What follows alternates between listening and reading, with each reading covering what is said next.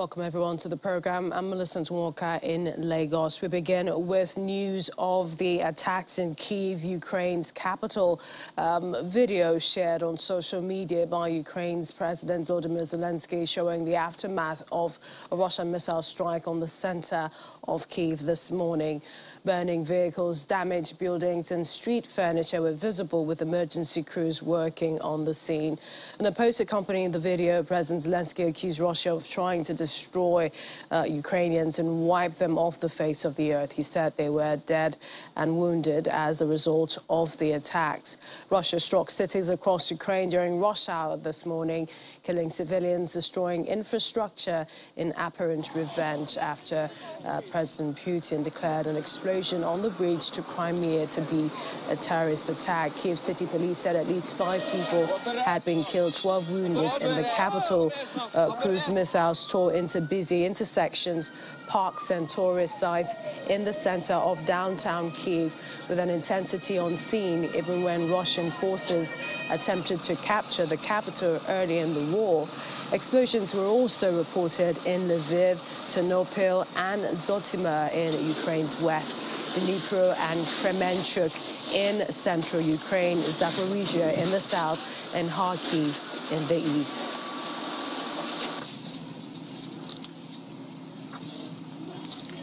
And VOA's correspondent Anna Chernikova joins us now. Ever since Anna's been joining us, she has been joining us from the capital, Kyiv, and she's with us now. Hi, Anna. It's so good to see you. I mean, hearing about this, the attacks on the city. Tell us, when this happened and what is going on now. Yeah, good evening.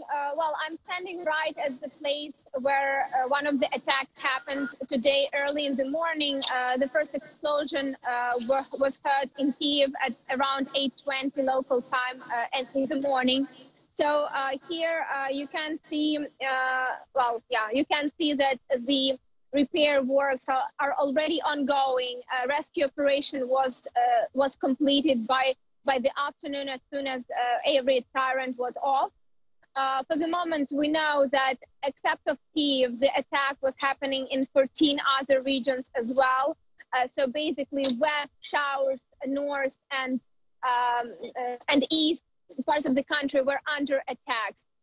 For the moment here in Kyiv, actually the city is almost completely cleaned up. Of course, a lot of infrastructure is damaged, and still there are huge damages of the roads and in the park in particular.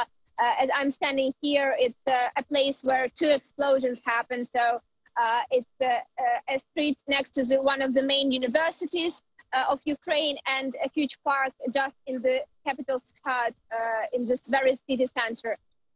We know that according to the general staff official data, at least 84 missiles were fired.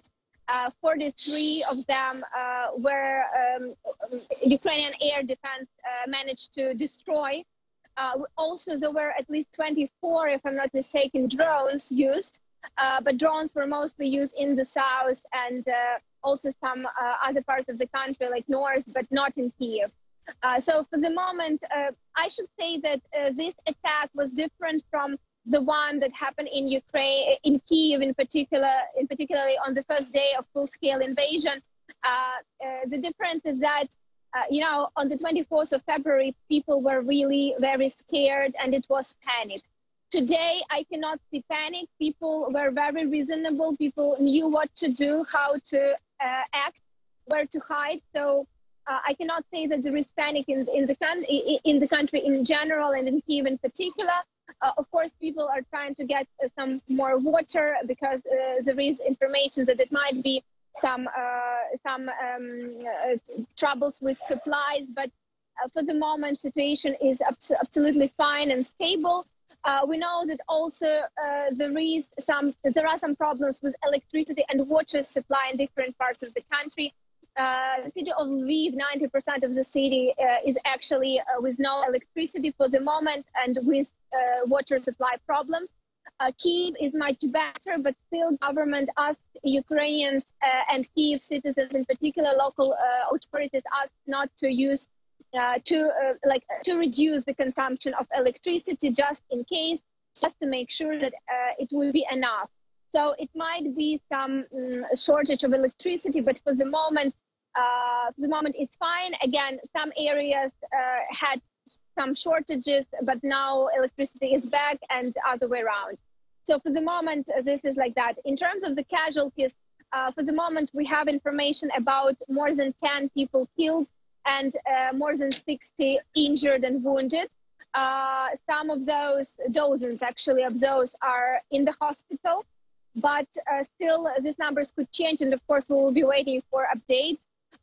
But well, this is what we have. Of course, this I think that you can see now. So this reconstructions would take place for a couple of days now, because actually the damages are quite heavy.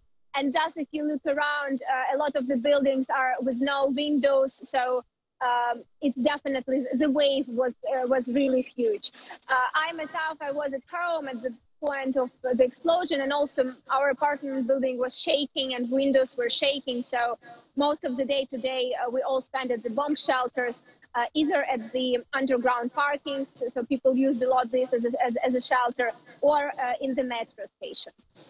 And Anna, we've been seeing, a lot of people moving around you. I mean, I was going to ask, hoping that, it is safe to be where you are, but then we're seeing a lot of people outside as well. What is the Ukrainian government? How have they responded to this? And what is the plans moving forward? This is, of course, hoping that there aren't any more strikes. But then if that should happen, what then happens next? Ukrainian government of course, told people to be very careful, especially when the air raid siren is on. So what you can see now behind me, that a lot of people are actually out to the street when the second air raid siren of the day was off, because during the morning it was more than 5 hours of the alarm. And after that, it was another air raid siren for more than 1 hour. So everyone were inside or in the shelters. Now people, yes, actually a lot of people are around. They come to see the scene of the tragedy and just to see what's happening around. Ukrainian government and President Zelensky in particular said that, of course, this is an act of terror from Russia, and G7 meeting would be arranged because of that. Ukrainian government also said to Ukrainians to be specifically careful for this next couple of days, because attacks could repeat, and of course there is a big risk and big scare of the repetition of these attacks. President Zelensky definitely would have his everyday daily speech in the evening, and he might give some more details, but definitely Ukrainian reaction would be tough, and it feels like that Ukrainian reaction would be tough on the front line and on the battlefield in particular. Anna, thank you so much. Do continue to stay safe, please. We'll talk to you some other time when we can. Thanks so much for that update. Thank you. And VOA Anna Chenikova sent us in those pictures, videos that you are seeing of reconstruction already taking place, power lines. She had mentioned earlier about electricity cuts after some of the missiles struck a university building and several other buildings that were shattered earlier today. She had mentioned casualty figures, which we are hearing. 5 people confirmed killed, 12 wounded in the Russian missile strikes in the capital, Kyiv. A police statement on Facebook had said most hits were in the center of the capital. Several explosions rocking the cities of Lviv, Ternopil, Dnipro. And of course, Russia has accused Ukraine of orchestrating a powerful blast that damaged a key bridge linking Russia and Crimea. eyewitness saw a huge clutter of one of the city centre's intersections, and nearby cars completely wrecked, blackened, and pitted with shrapnel. Russia abandoned an early advance on Kyiv in the face of fierce resistance, bolstered by Western arms. It's all of the reconstruction taking place, but of course they are trying to take a bit of those bombs out of those locations so that it is safe for everyone who are still moving around there in the capital, Kyiv.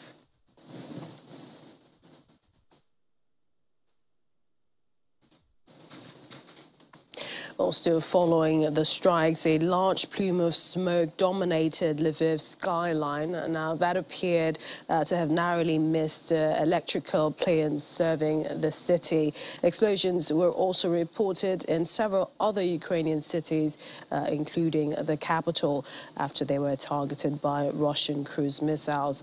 Zelensky's prime minister said that 11 major infrastructure targets were hit in 8 regions, leaving swaths of the country with no power, water or heat. By mid-morning, Ukraine's defense ministry said Russia had fired 81 cruise missiles, and Ukraine's air defenses has shot down 43 of them.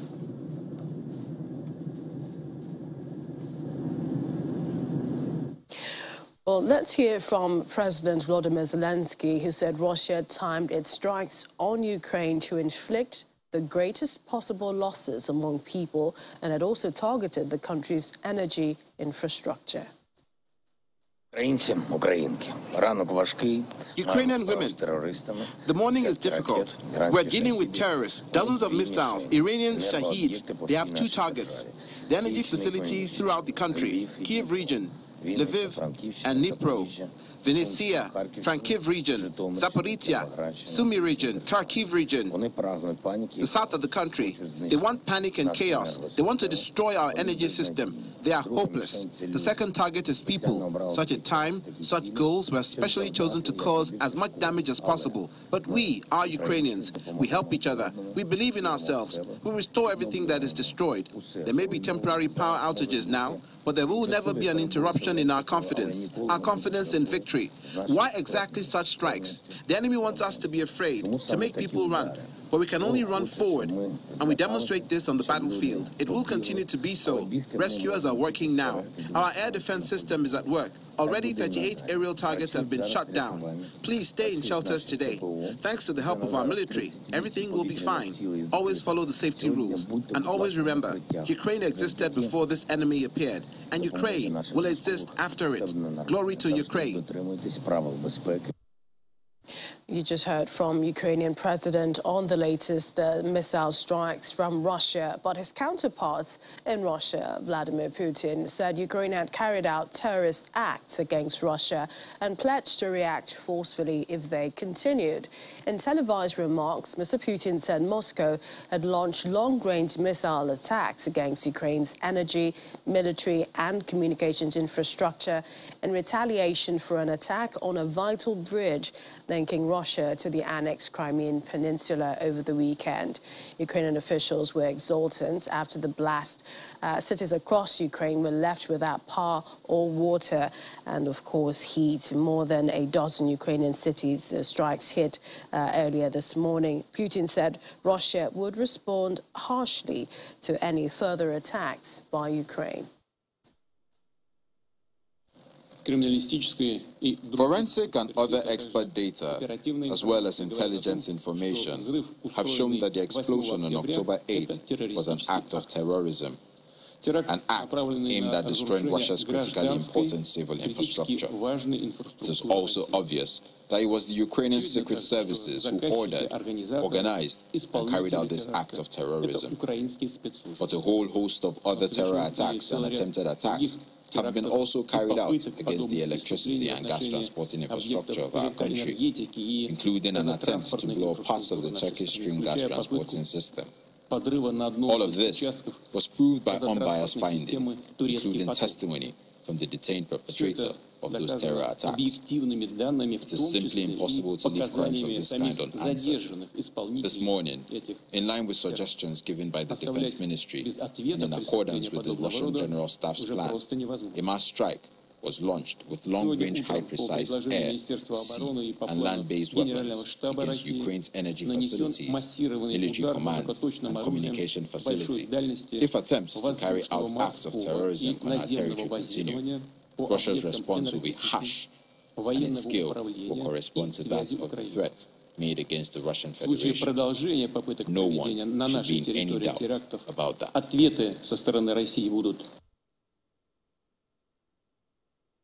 Let's hear from an eyewitness now, Maletseva. She talked about missile strikes hitting a house and university building in Mykolaiv as Russia shelled cities across Ukraine. Well, she lives nearby and came to see the scene as a fence of her friends was hit. According to press officer of Mykolaiv Regional Military Administration, Dmitry Plentinchuk, it was at night that it happened. Mykolaiv once again was under missile strike by the Russian occupiers. Plentinchuk added that both Russian areas and various institutions, municipal, state and private property were shelled. Russia fired cruise missiles at the city, killing at least 10 civilians, knocking out power and heat, and what we've heard President Putin declare revenge for Ukrainian attacks.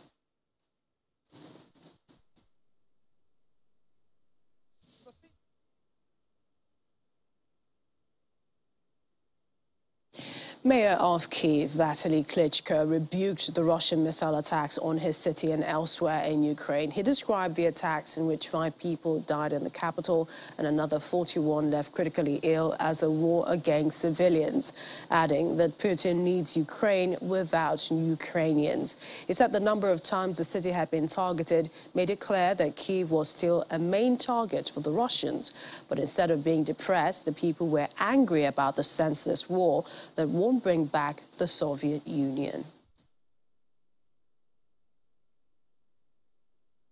We have a massive rocket attack to our hometown, capital of Ukraine, Kyiv. I tell that, and I want to repeat, Kyiv was and still the target, main target of Russians. I hope not, but we have to be prepared for more attacks today.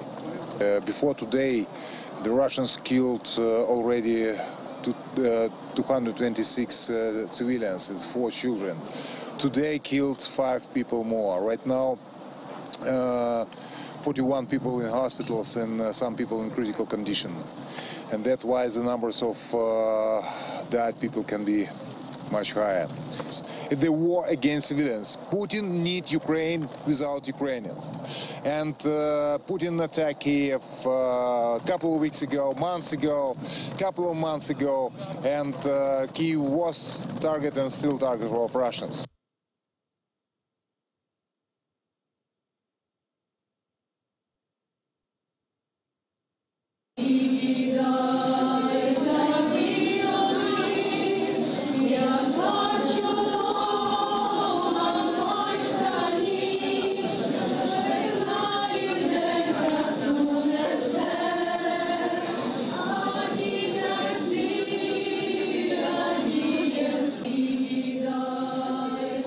Hundreds took shelter in a Kyiv metro and comforted each other by traditional folk songs as Russia's missile barrage shattered 4-month calm in the Ukrainian capital. As Russian cruise missiles rained down the city, the residents in Kyiv took shelter in the metro station. They began singing "Oh in the Cherry Garden," a traditional folk song. Thousands of residents raced to bomb shelters as air raid sirens rang out through the day. The barrage of dozens of missiles fired from air, land and sea was the biggest wave of airstrikes to hit locations away from the front line, at least since the initial volleys on the war's first day, to 24th of February.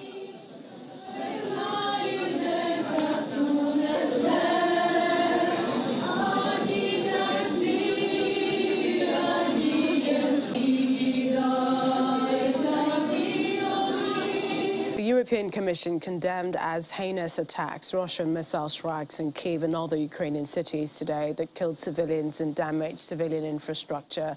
Peter Stano, a spokesperson for the European Union's executive arm at a regular news briefing, called the attacks barbaric and cowardly. He described the strikes as a contravention of international humanitarian law and said it amounted to a war crime.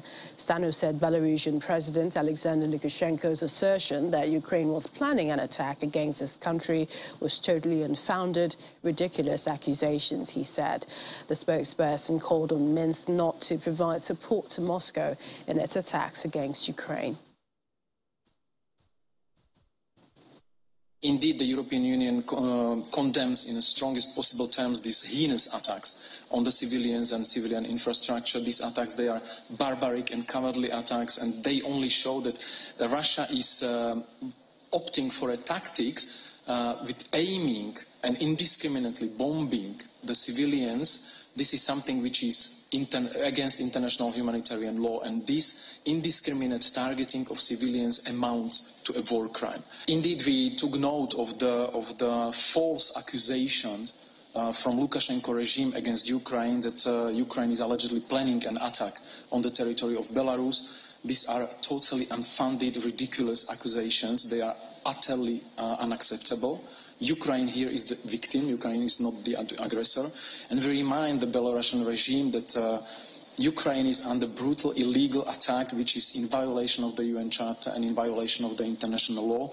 And we urge the regime in Minsk to refrain from any involvement of Belarus in this brutal, illegitimate undertaking. And we also urge the regime in Minsk to immediately stop allowing the territory of Belarus to serve as a launch pad for airstrikes, including the very recent missile strikes and drone attacks against Ukraine.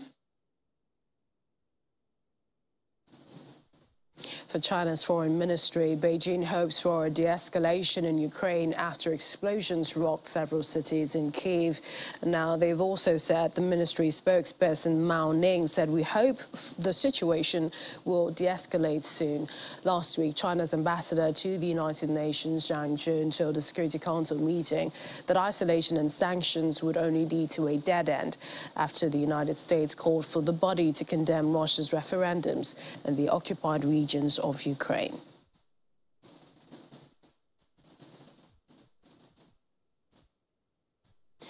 And India does not want to say in advance how it will vote at the United Nations General Assembly on a likely draft resolution condemning Russia's proclaimed annexation of parts of Ukraine. Its Foreign Minister Subrahmanyam Jaishankar told a joint media briefing along with Australia's Foreign Minister Penny Wong in Canberra. The General Assembly is due to vote on the draft resolution on Tuesday. That's tomorrow or the day after. Diplomats said Russia has vetoed a UN Security Council resolution introduced by the United States and Albania late last month, condemning the proclaimed annexation, with China, Gabon, India and Brazil abstaining.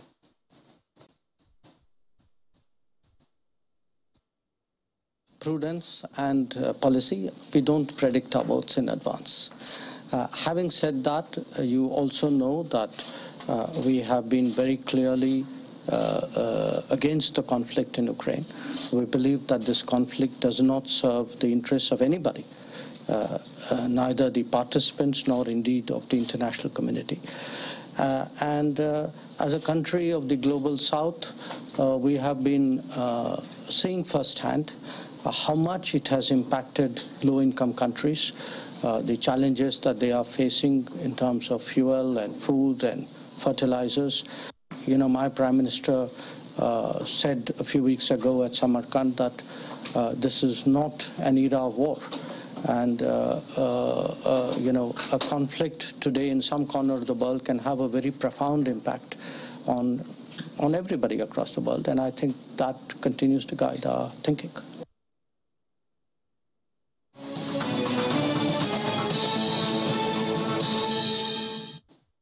Now, to other stories. North Korea's recent flurry of missile tests were designed to simulate showering the South with tactical nuclear weapons as a warning after large-scale Navy drills by South Korean and U.S. forces. North Korea fired 2 ballistic missiles early on Sunday, officials in Seoul and Tokyo said, making it the 7th such launch since September 25. Leader Kim Jong-un guided exercises by Nuclear Tactical Operation Unit over the past 2 weeks involving ballistic missiles with mock nuclear warheads.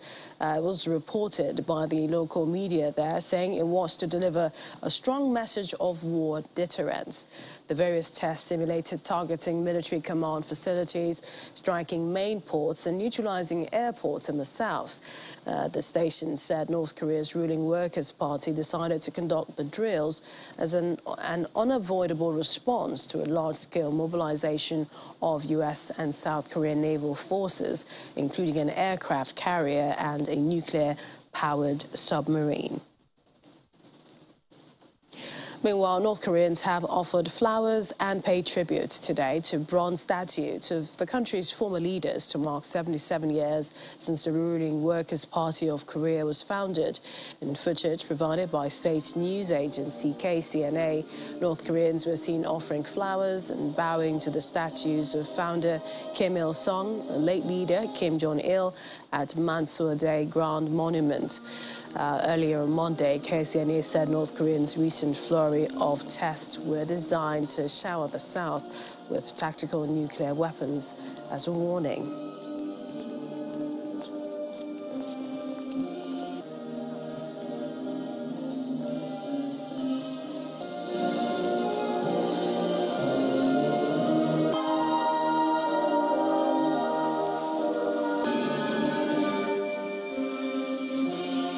Away from North Korea, war between Taiwan and China is absolutely not an option. Taiwan President Tsai Ing-wen said this as she reiterated her willingness to talk to Beijing and also pledged to boost the island's defenses, including with precision missiles. She said in her National Day speech outside the presidential office under a grey sky that it was regrettable that China had escalated its intimidation and threatened peace and stability in the Taiwan Strait and region. China should not think there is room for compromise in the commitment of Taiwan's people to democracy and freedom. The speech comes less than a week before China's ruling Communist Party's Congress opens in Beijing, where President Xi Jinping is widely expected to win a precedent-breaking third 5-year term. Democratic Taiwan, which China claims as its territory, has come under increasing military and political pressure from Beijing, especially after Chinese war games in early August following a Taipei visit by U.S. House Speaker Nancy Pelosi.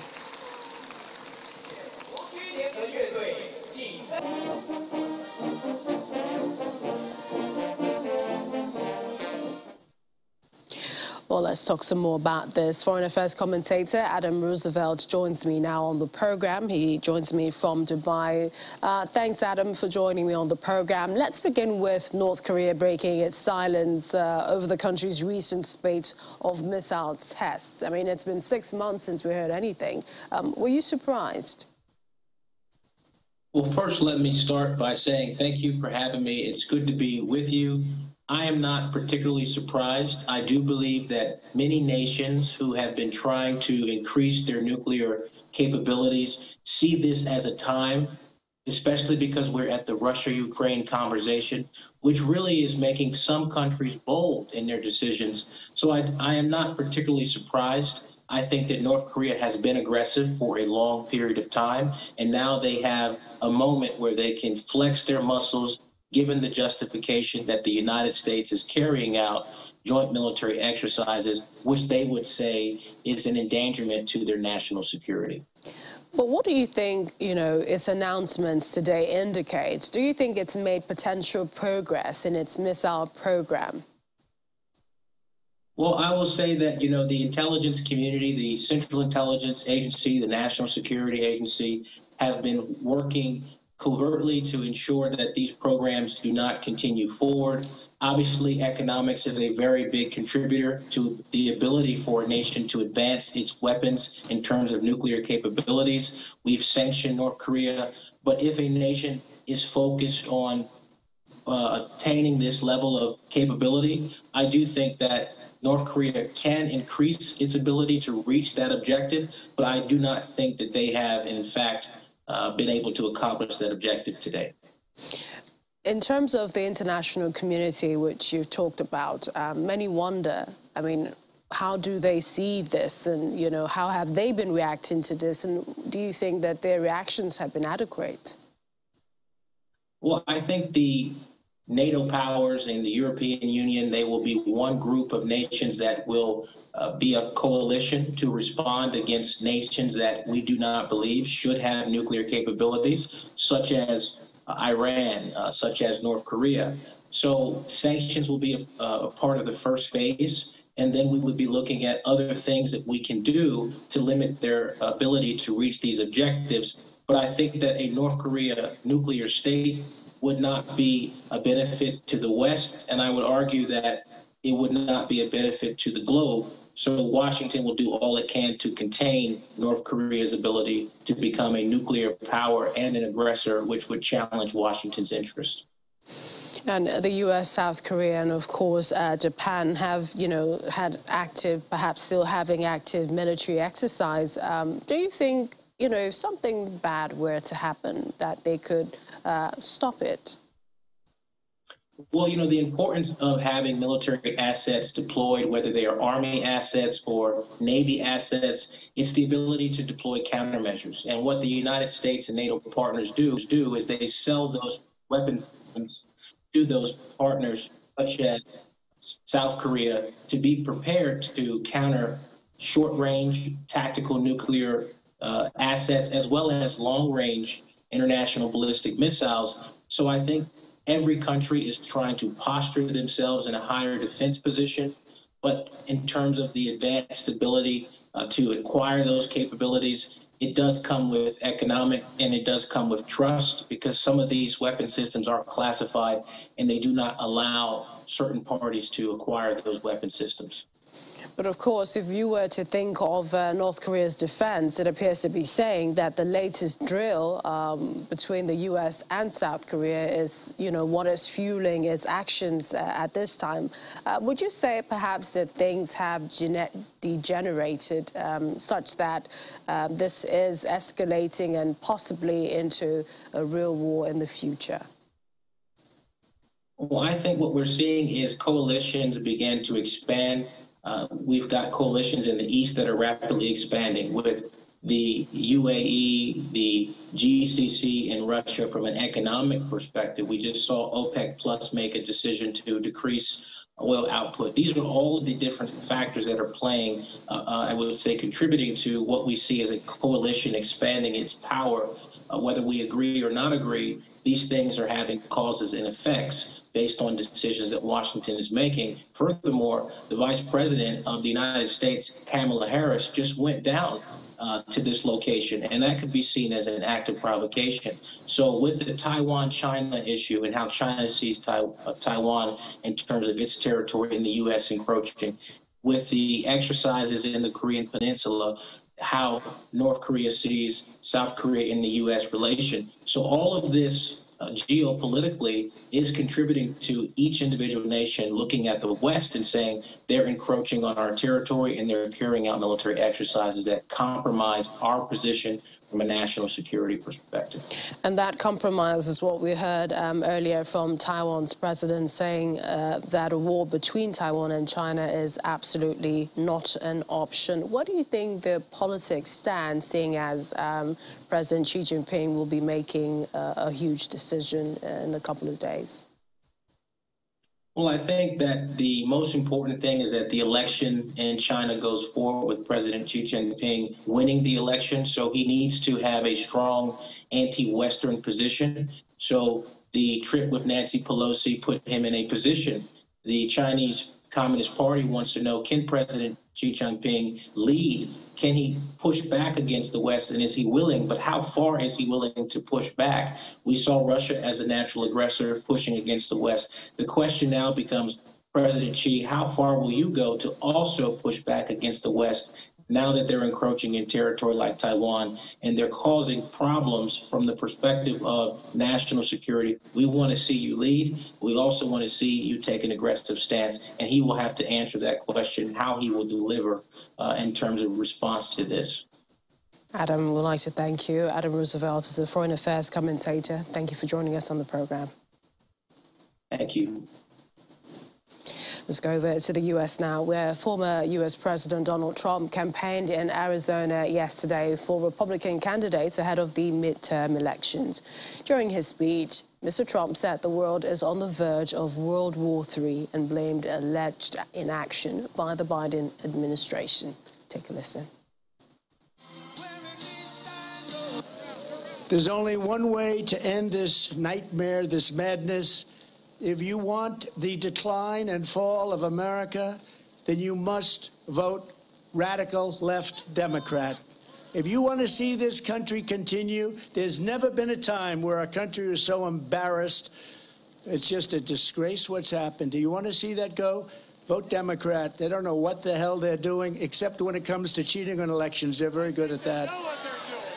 If you want to stop the destruction of our country and save the American dream, our good old American dream, and we were talking about it a lot just 2 years ago, then you have to vote Republican up and down the line. And now we have a war between Russia and Ukraine with potentially hundreds of thousands of people dying.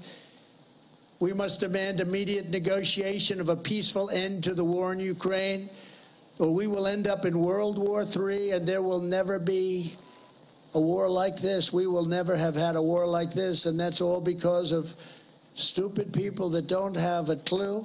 And it's also because of the kind of weaponry that's available today. We never had weapons like this, the destructive capability of weapons, modern weapons. I know more about it than anybody because of the fact that I rebuilt our military. Over in Britain, climate activists blocked the mall near Buckingham Palace in London, causing delays and disruption for the 10th day running.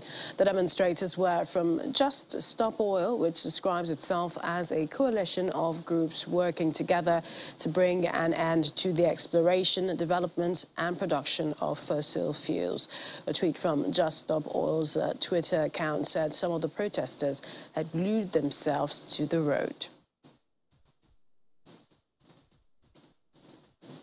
Malaysian Prime Minister Ismail Sabri Yaakob called for an early election today, hoping to win a stronger mandate for his party and stabilize the rocky political landscape that has plagued the country over the last 4 years. In a televised speech, Ismail said the country's monarch had agreed to his request to dissolve parliament today, and an election date would be announced by the Election Commission. Polls must be held within 60 days of the dissolution of Parliament. Voter turnout could be reduced if the chosen date falls during the year-end monsoon season. Ismail said he was calling for the election to end questions over the legitimacy of his government and return the mandate to the people. The ruling party's rush for an election comes as the economy, still recovering from COVID, has begun to feel the pinch of rising costs and a global slowdown. An election was not due until September 2023, but Ismail has been under increasing pressure from some factions of his ruling coalition to hold the vote earlier due to infighting. And a Spanish Coast Guard vessel transported 23 migrants found in the Atlantic Ocean to the port of Arguenguin. This is in the island of Gran Canaria today. The Red Cross said that the migrants, all African men, were rescued as they traveled in a dinghy 40 miles south of the island. The Coast Guard said that every year thousands of people leave North Africa to make the perilous journey to Europe. A total of 22,000 migrants crossed by boat to the Canary Islands in 2021 after 23,271 made the crossings in 2020. Last year, some 4,400 people were lost at sea attempting to reach Spain. Last week, 33 people making the journey from Africa to Europe died in the dinghy after traveling for 9 days. Spain's Coast Guard managed to find 4 of the bodies, which were taken to Gran Canaria.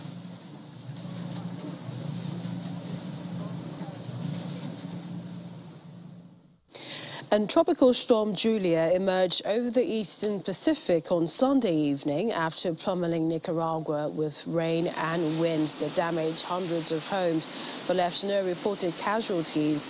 The storm made landfall in the Caribbean coast of Nicaragua early on Sunday near Laguna Pareles, and by 6 p.m. local time, its center was over the Pacific around 135 miles southeast of El Salvador's capital. It is expected to move north along the coast of Honduras, El Salvador, and Guatemala. Julia blew off roofs and down trees and lamp lights, which landed on top of some houses, causing severe damage on the coastal town of Bluefields. The Bluefields residents, Ana Gonzalez, told local reporters that several trees had fallen on top of 2 mechanical workshops owned by her family. About 1 million residents of Nicaragua's coastal region lost power and internet due to fallen lines, as well as the decision by the government to cut electricity for safety reasons. The Nicaraguan National Disaster System said in a tweet on Sunday that the entire country was under red alert after heavy rains caused multiple rivers to flood.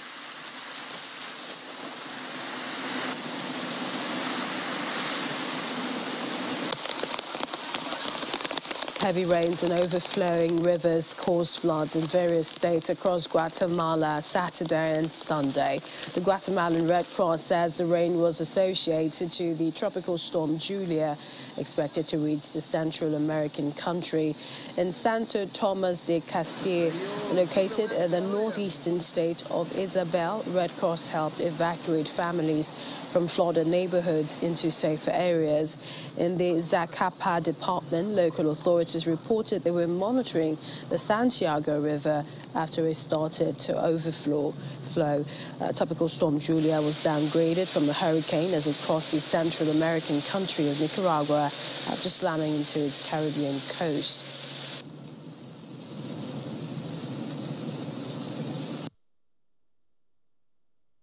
Well, staying with the floods, at least 22 people died, 52 went missing after 5 small rivers in central Venezuela flooded due to heavy rains.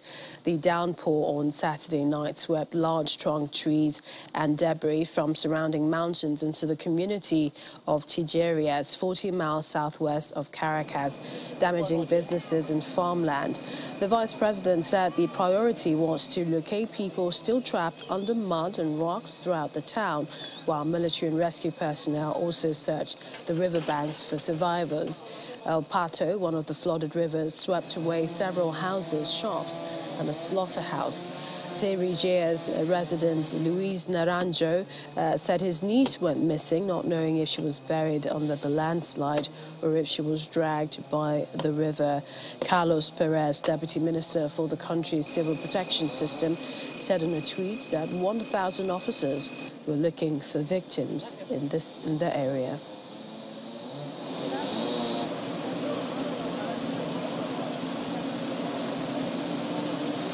An Egyptian water treatment company has devised a mobile water desalination unit that uses solar energy to treat underground water from salinity and minerals to be used for drinking and irrigation. This device offers solution to farmers in the country.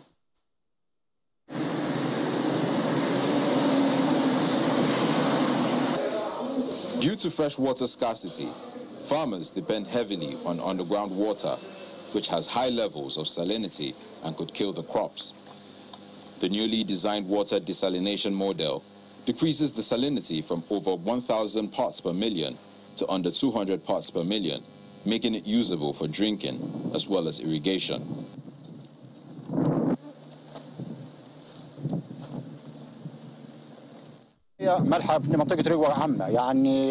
I have 50 feathers of mango crops, of which 30% died due to salinity of water. The well which we used to irrigate the crops had a salinity of 1,700 ppm. Regarding the defect from water salinity, there are none, and the evidence is clear. The desalination units can be put in containers, making it a mobile system to reach different areas.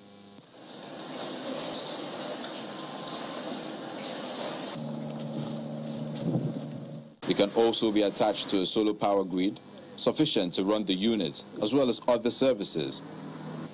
The unit has a production capacity of 600 cubic meters per day. We have managed to provide pure drinkable water in remote areas which suffered severe water scarcity, and people there were suffering from the lack of drinkable water. This is in terms of drinkable water. In the farming sector, we were able to treat the water in over 35 farms to be used to solve the problems in agriculture. Water scarcity and salinity are some of the climate challenges for Egypt, a country with a rapidly growing population that's already heavily dependent on food imports.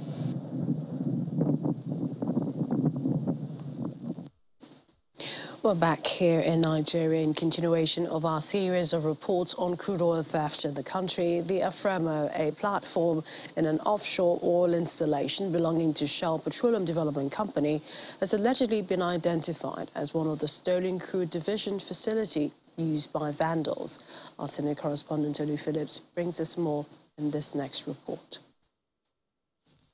Whether through the legitimate oil sale by the federal government and now the outrageous and audacious stealing and refining, Nigeria's sweet crude is having a sore commentary in recent times. Stories now abound in public domain following our reports on the extent of theft and consequences seen in the sharp drop of production numbers for one of OPEC's significant members. Earlier, Channels Television brought you exclusive pictures, the first by any media station in Nigeria, of one of the suspected stealing points. That offshore platform is known as the Afremo A platform offshore Escravos and is owned by Shell Petroleum Development Company of Nigeria. So this oil platform has 3 main pipelines traveling from here all the way to Escravos, and it is buried under the sea and through this swamp. This is what happens. There are 3 lines here. This is the test line, and that's the line we have decided to use. So it tells you that this is very active. If you look at this line, you see that it's not active. Everything around here is dried. The same with that other one. You can see the screws, the nuts are all dried up. But if you see this place, it raises suspicion. Now, whenever they're ready to siphon oil, they remove this, tighten it all back. It tells you, look at this, it tells you that this is active. This is very active. I mean, it's not well screwed and all of that. So it tells you they do this regularly. They open this valve. Of course, this travels all the way into onshore. So it goes all the way whenever they are ready. You can see that there's nothing connected to this exit point. It's a test line. It is not supposed to be an active line. But look at this. This tells you there's been a fresh onslaught. There's been fresh discharge from this point. This is crude, not engine oil, not any other thing. This is crude. So they connect a hose to this place and run it to a vessel, a flatbed vessel, not the very big ones, a flatbed vessel that can take between like 4 or 5 tons to about 6 tons because of the draft of this side of the water. And so how do you know that this is an active platform? Because if it wasn't, look at this place. Look at this. Look at this. The same point. This is active crude. If this wasn't active, then this crude shouldn't be here. Look at it. This is crude oil. It should be sealed up like this, or sealed up like this, covered. But see, so where is the cover of this pipe is the question. We asked Shell's representative what they knew of this connection, or why, despite their claimed surveillance apparatus, didn't capture this. We did not know of this thing until when our guys discovered it when they're doing ground control. When was that? That was on the 1st of this month of October. Just 1 month ago. Yes. One week ago. 1 week, just 1 week ago. Yes. Interesting. Let's go to the next one. Interesting. 1 week ago. Given the number of years this might have gone on, the quantity stolen will fall in the region of millions. It was a daring undertaking to follow the crude line to this 2.5 miles location using boats, but an effort worth the risk. No one expects the scale of investigation to be meager. What will be interesting and deterring will be the sheer number of persons who may be involved in these years of suspected racket and how they will be prosecuted, especially how retribution will be made to the country Nigeria. Olu Phillips, Channels Television News. Well, you can watch more on our investigative reports with Olu Phillips there. You can find that on our YouTube channel /Channels Web and our website, channelstv.com. That's it on the program. Thank you for watching. I'm Melissa Ntonwoka. Bye for now.